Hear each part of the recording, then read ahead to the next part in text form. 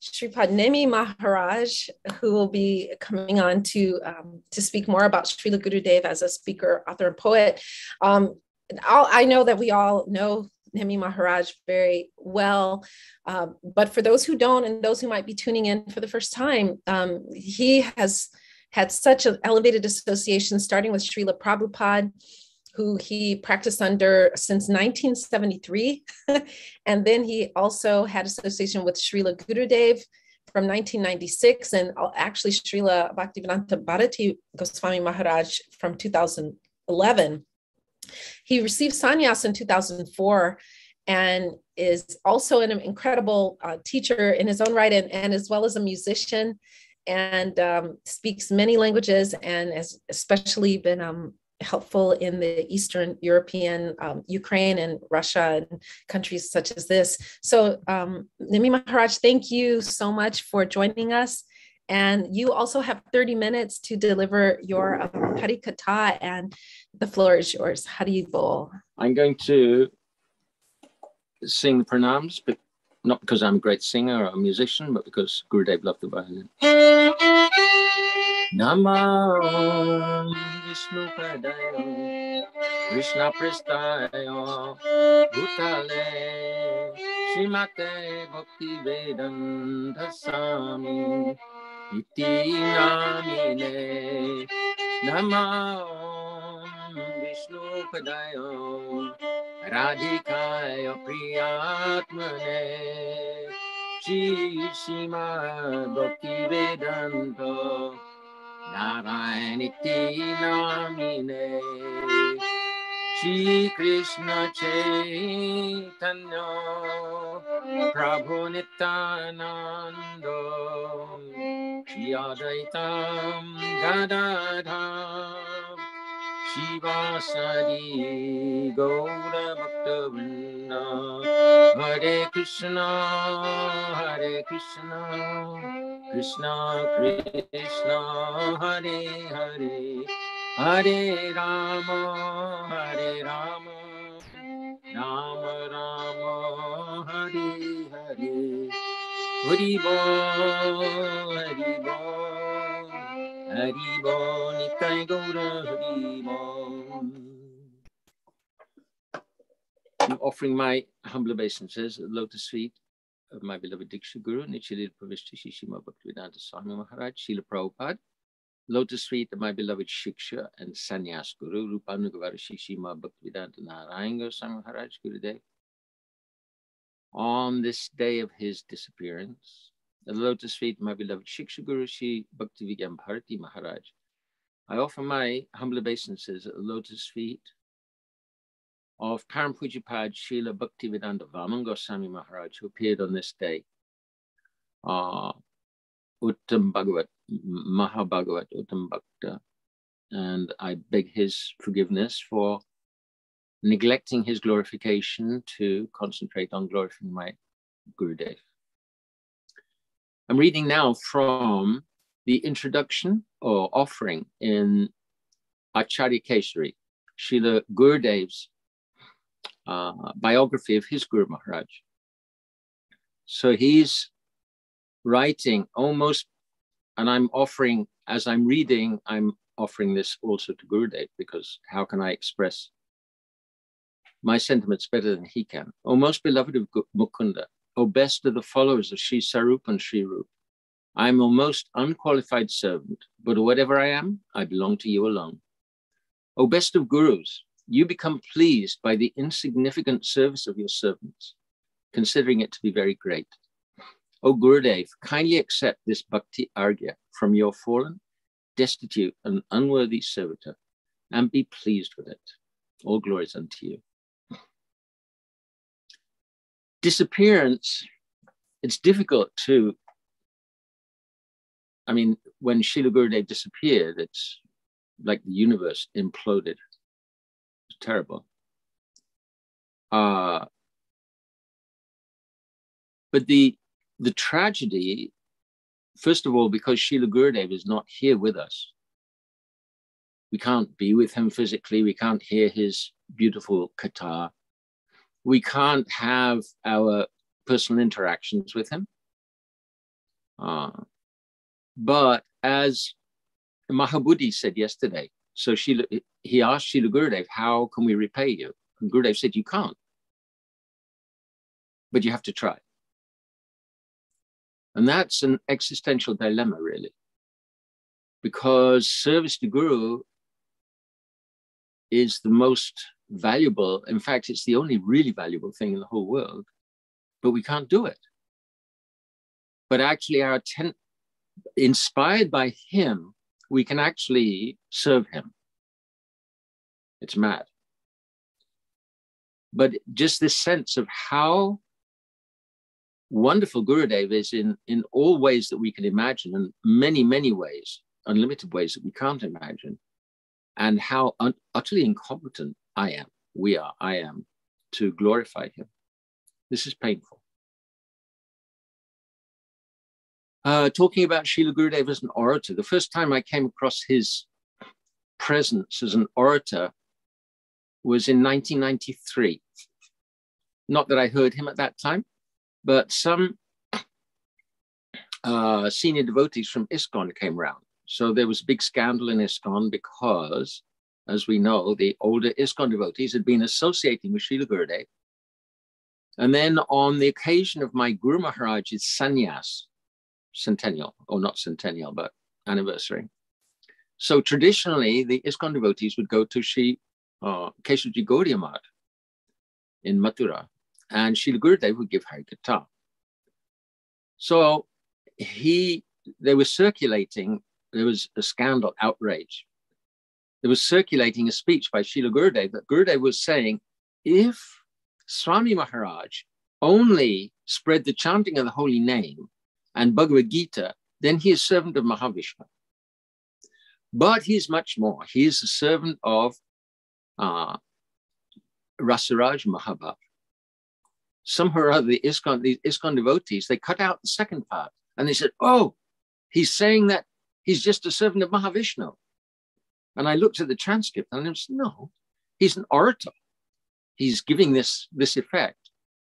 That the first time I actually saw him was about 3 days after Srila Prabhupada disappeared. And I came back to Krishna Balaram Mandir, and the Indian-bodied sannyasi unknown to me was singing Jai Anilo Premadana at Srila Prabhupada's Samadhi. So that was actually Srila Gurudev. And I met him again in 1996. So Srila Gurudev is present in his instructions. Just like my Guru Maharaj offered to he said about his Guru Maharaj, he said he's present in his instructions, he lives in his instructions, and his follower lives with him. So I want to look at, there's a couple of 2 poems that he wrote, or songs, I should say, that he wrote. And they're very short. And he wasn't a prolific songwriter. So we can understand that he put everything, they're very, very, very condensed.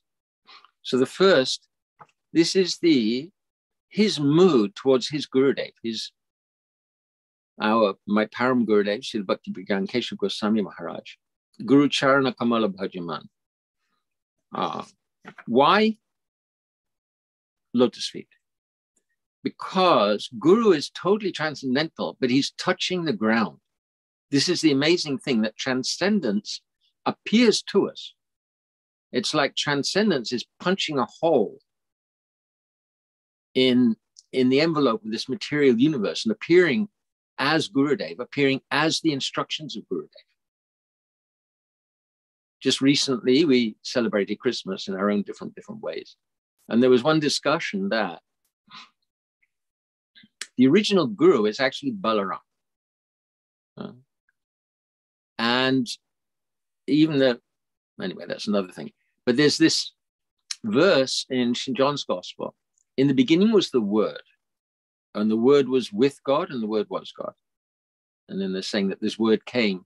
So this word in Greek is logos. It's not just a grammatical word. It means discourse. It can mean all sorts of things, discourse. So Harikatha is actually with, and it's none different from Krishna. Oh. Just like we glorify Srila Saraswati Prabhupada, Kripaya Hari Kirtana Murti Dharam, that by your great mercy, you assumed the form of Harikatha. So Guru is like this, that his words, transcendental words, they're not from this material world. They work in this material world, but not just in a material way. And it's explained in Srimad Bhagavatam that the words emanating from his lotus mouth, they touch the saffron mercy particles on the lotus feet of the Lord. This sound vibration, Gurudev is none different from that sound vibration. Oh, Mirta nahi aisha, durlabha janma. If we're in this very, very difficult to obtain human life, but if we don't meet with this somebody, with this great personality, then it's a great tragedy. Our human life has actually gone in vain, because human life is the only way that we can actually understand the purpose of life, understand the nature of life, understand what is spirit, and how we can attain spiritual consciousness by divine association. Kisiko milte hai, aho bhagya sai. But if we can meet such a person, aho, oh, such a wonderful fortune. That Srila Gurudev used to give the example that there's a turtle in the ocean, and there's a plank with a hole in it, floating on the surface of the ocean. And the turtle comes up once every 100 years for breath. So what is the chance that that turtle is going to stick his head through the hole in the plank? That is the chance of meeting a spiritual master. And what to speak of such a personality as our Gurudev, such a unique personality.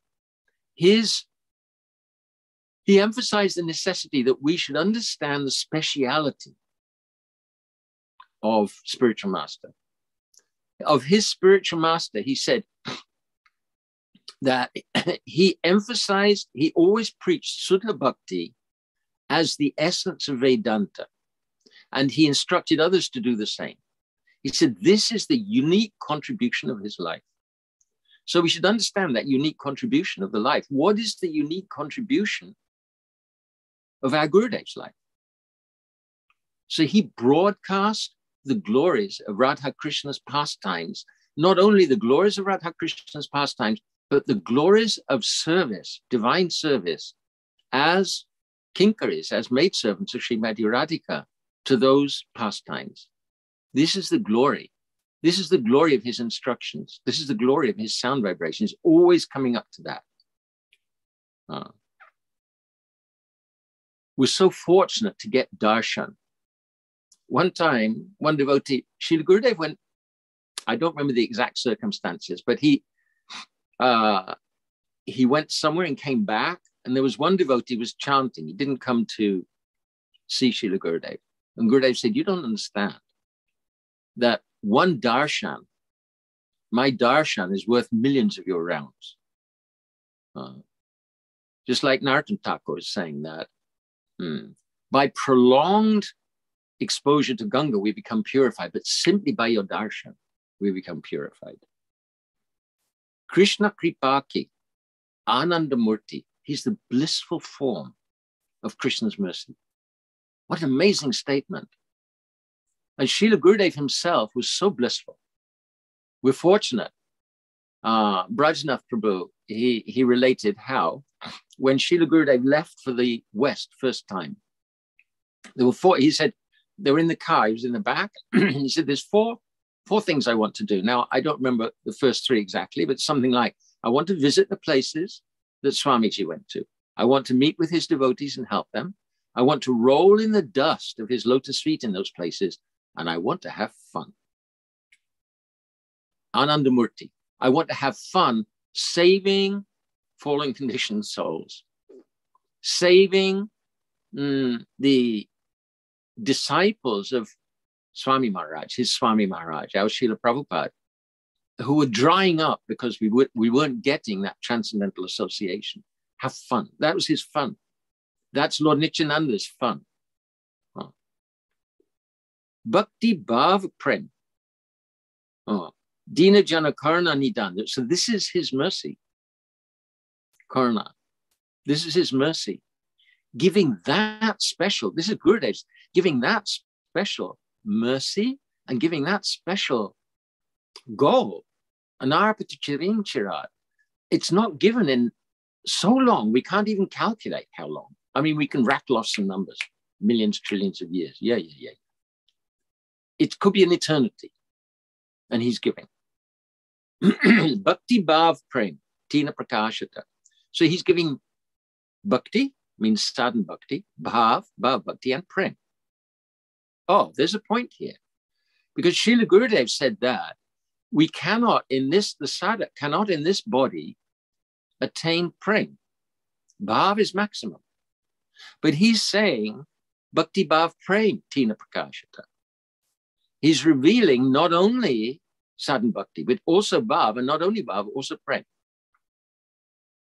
Just like Narottam Thakur also saying the same thing. So how is this possible? Because Gurudev is eternal associate. So we are so fortunate that we're not only meeting with an authentic spiritual master, but we're meeting with an eternal associate of the divine couple who's appeared here in this world. Heavens to Betsy. It's going to take so long. So then Shruti Smriti Purana Namahi. So am I making all this up? Gurudev saying no. All this is coming from Kino Spashta Praman. This is a Vedic evidence. Gurudev always stuck. One time, he's reputed that one time he said, nobody loves like I do, and nobody knows the Shastra like I do. So he was presenting the epitome of loving devotional service, but all with reference to Shastra, Guru Shastra and Sadhu. And then the other poem, which I'm not going to go into at length, or even, Bhajajana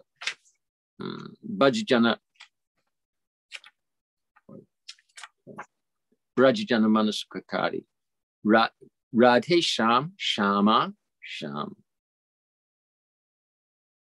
Two books, particularly,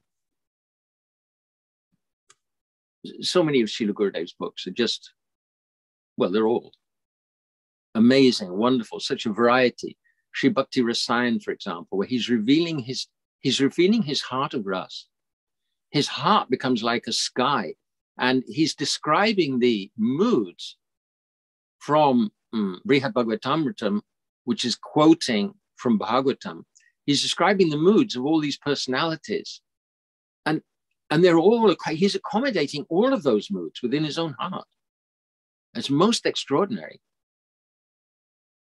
But two books particularly.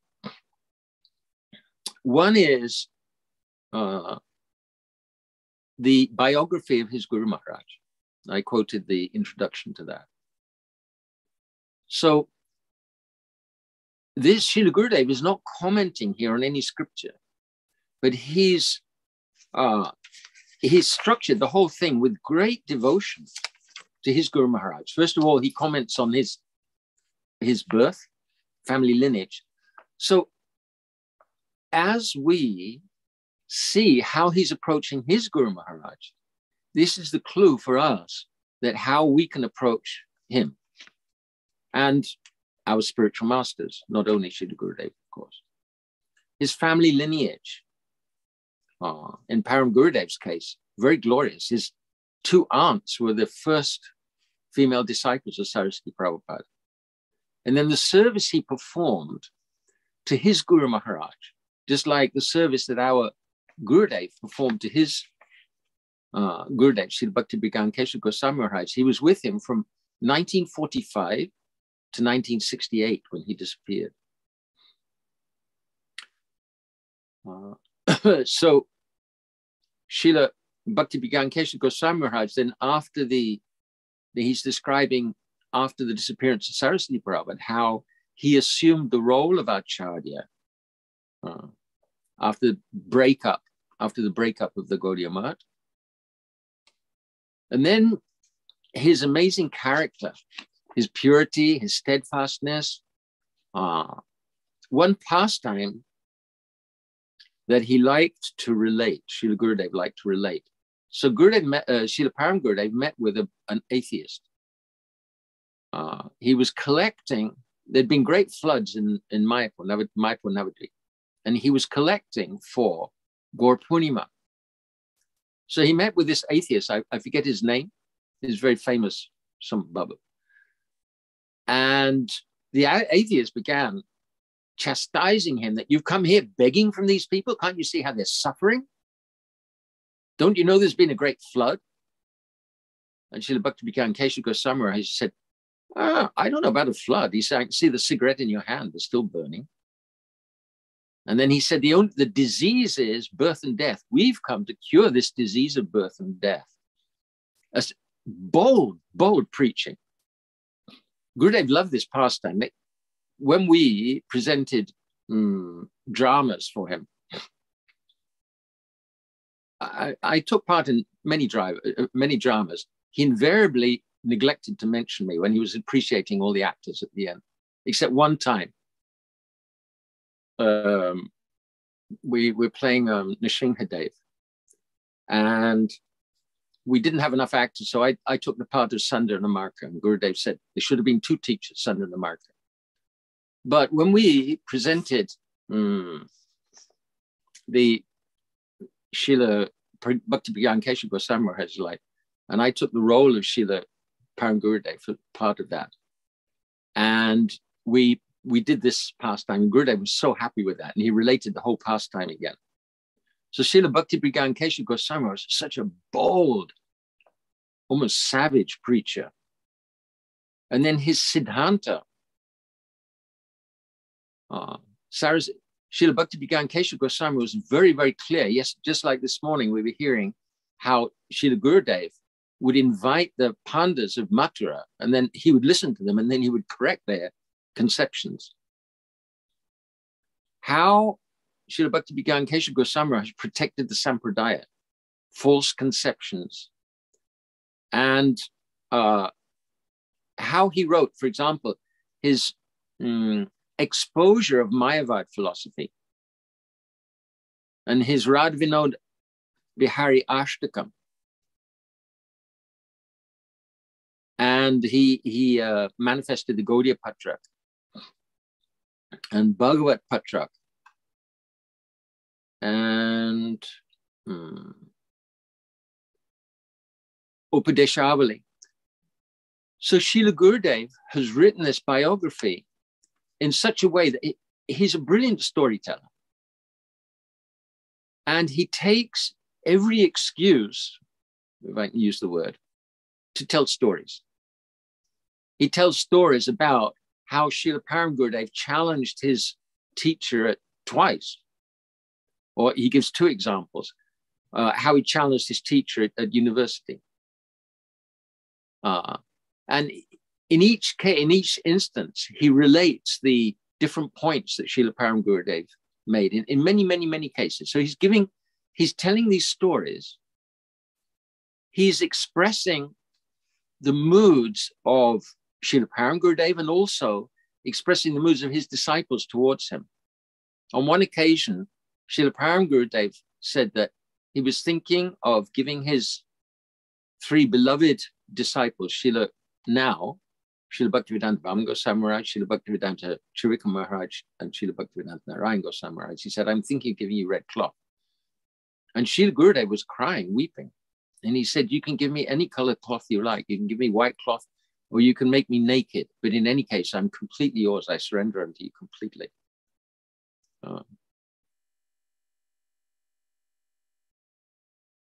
So he's expressing the moods of disciples to Guru. And he's presented so many different pastimes and so many different instructions that we can actually follow. It's very practical. So it's very readable on the one hand. And on the other hand, he's pouring out his devotion to his Guru Maharaj. My god sister, Mula Prakriti, she complimented Srila Gurudev on the biography. I actually helped. This is my first engagement for Srila Gurudeva, actually. In 98, I said that I was going to India. He said, you should go to India, you should edit my books. And that's all he said. So I got there. There was no computer. I had to go out and find some cronky old computer somewhere out in the village, out in the town. And finally, I was working with Shanti Didi, and talk about last minute. We wanted to get it ready by beginning of Kartik, first day of Kartik, because that's the disappearance day of his Guru Maharaj. So we were actually doing editing on the printer. But finally, he'd given us instructions how he wanted to be. He was very particular how he wanted the title of his Guru Maharaj couldn't be broken up, and the name of the book and everything. And finally, we gave it to him, and he looked. He said, "Oh, that's what I wanted." And then he looked at it a bit more. "Oh, that's what I wanted as well." It was amazing. It was so beautiful. Somehow or other to please Guru like that is a great gift. And the other, not that it's exactly a book, or it is a book, but it's not been printed or published, which is extremely important, is his commentary on Shiva Kusmanjali that he gave to senior ISKCON devotees, Vaishnavas, in the very early 90s. So it's unprecedented in the sense that he's a totally authentic spiritual master, Guru, Vaishnava, coming in the line of Lord Chaitanya, totally authorized from our point of view, completely authorized, and giving an amazing discourse on the nature of Manjari Bhav, on the nature of the ultimate service. There's no higher service than that. Not only is there no higher service than that, but there's no higher position than that. Anarpata Chirim Chirat, Shri Chaitanya Mahaprabhu, he's giving us this extraordinary gift. Namo Mahavadanyaya. Through his disciples, we were hearing yesterday from Pujapad Bhaikanas Maharaj, through his disciples and followers, especially the 6 Goswamis, they are displaying and offering this service, it's more elevated even than the service of the friends of Srimati Radhika. Elevated in this sense that the Manjaris are actually closer to Srimati Radhika. Raghunath Das Goswami, he's explaining in his prayers that even more dear than the Sakhis headed by Lalita, that they can offer service that Lalita Vishaka cannot offer. Dressing Srimati Radhika, bathing her, and decorating her. Lalita will dress her to some extent, but the Manjaris, they can do all sorts of menial service. And they can perform service when Lalita Vishaka cannot come. If Radha and Krishna are together in a confidential mood, so the Manjaris, they can enter and serve where Lalita and Vishaka cannot. They will hesitate, and they'll actually ask permission from the Manjaris to come. The Manjaris are younger, and they're senior. Lalita Vishaka and these Parampreshta Sakhis, they're senior. So Srila Gurudeva has expressed this, gave instructions. He said, I heard from Yashoda Gopi, she said that when these ISKCON devotees came, they told Gurudeva, "Oh, we're in Manjari Bhav." He said, "No." So he told his disciples, I had to give them everything, otherwise they'd become Paka Sahaja. So he gave everything, and he knew that they would leave him. So he gave everything in a very, very strong, concentrated way. Not only like displaying in an academic way, like a museum piece, but giving instructions place by place. Can we presume to enter these things? He said, yes. If we hear from a pure devotee and then remember what we've heard, he said, is this reality? Yes, it's reality. Of course, it's mixed, but it's not just imagination. There's reality, there's transcendental reality there. So the whole key is hearing these transcendental pastimes from pure devotee. And this is actually Srila Gurudeva's supreme gift. This is really what he came for. And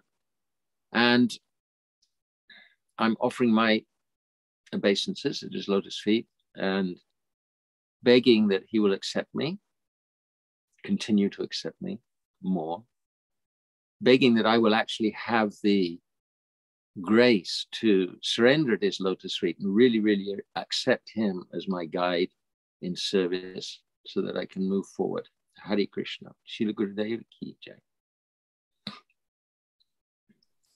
Haribol, thank you so much, Nemi Maharaj. And thank you also for including the bhajans of Srila Gurudev in there. I mean, he's so prolific, as Srila Prabhupada was also so prolific, but those bhajans are especially, I think, very relishable too. Well, thank you so much. And thank you for touching upon this aspect of his vani, because I've seen quotes where he said, one day that we would really appreciate and recognize what he's given us with these books. And I think now increasingly the Sangha is realizing this across different groups, but they really are so instructive and can carry us through. Yashodanandan, I saw you unmuted. I didn't know. I was really taken by, thank you, Maharaj, beautiful as ever. And I was really taken by that kind of impromptu and quite subtle thing you said at the end when you said, I really hope that he accepts me. And then you switched and said, I really hope I accept him. And I think that's actually our greatest battle. We are accepted. It's our job. Our problem is, can we accept him? This is the challenge for our humility. Can we open our hearts and accept his acceptance? That's what that really was powerful. That is the key, actually. Really, really openly accepting him, and that's what he's waiting for. I want to. He's already accepted us, right? I mean, he's already done. That's like, yeah. No, not fully, because we haven't opened fully. He can't. It depends on our intensity of desire. I've got personal experience of that. He's waiting for us really to open up to him. One time I walked into his room with Akhilesh Prabhu, actually. Like, it was the first time he'd seen Gurudev. I just met him in Mathura, in Delhi. And Gurudev looked at me, he said, "So, are you ready to surrender like Brajanath?" "No, I see from your face you're not." And Akhilesh like, "No." Gobsmacked. Wow. So he really, and one time when I really did open up my heart to Srila Gurudev, he came out and found me in a very, very mystical way.